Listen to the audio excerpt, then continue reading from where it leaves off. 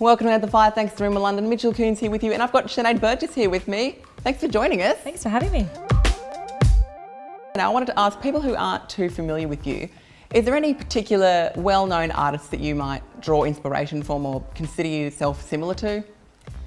I guess in the kind of more pop world at the moment, I mean, I love artists like Hosier and James Bay, Sam Smith, Ed Sheeran, kind of that that real organic sound. I guess I'm kind of more of the chick version of that. So you've got quite a substantial social media following, lots of young fans as well. Do you think that social media has made it easier for you to, I suppose, break into the industry, like make a name for yourself? Do you reckon that's helped a lot? I think it helps. I love keeping in touch with fans on Twitter and Facebook, and it kind of just keeps that real connection. So especially for shows, that's what I find. I love that side of it.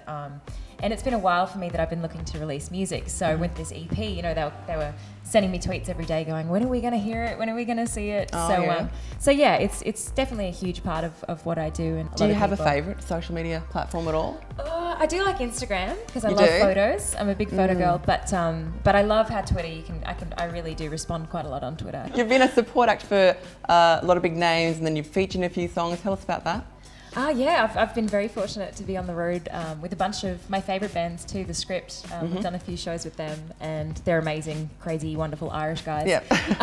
And did some stuff with James Bay as well. So it's really good because they have a really great fan base, especially the Script fans. They're really quite dedicated, and I got to kind of be around that for a while, which was a lot of fun. And the Hoods as well. I worked with the Hilltop Hoods recently, and I kind of filled in for Montaigne when she was away and yes, I did hear about that. How was that? Was that last minute? Or? Yeah, no, they reached out to me when they found out that Montaigne couldn't do it, and the boys have been really good to me. They're very supportive. New EP that you mentioned, how long's that been in the works?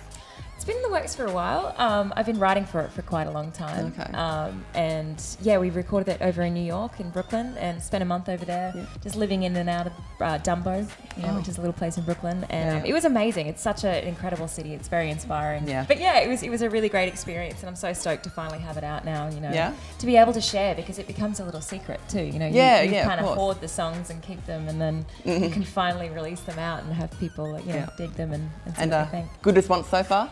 It's been great. Awesome. Yeah, it's been really great. A lot of fans, tweet me their favourite lyrics and their favourite songs, and will tell me if the song's kind of relating to their life, or that's the whole point of music. Yeah, exactly. Once you do it yourself, you put it out there, and then it's other people's objective to do what they want with it. So. Yeah, that's it. Anything else exciting coming up that you can tease, or? We're working through some touring dates at the moment. Nothing I can exactly say, but we are definitely keep an eye out online. Well, we will definitely keep our eyes peeled on the socials. Make sure you keep us posted. But thanks so much for being with us today. Thanks for having me.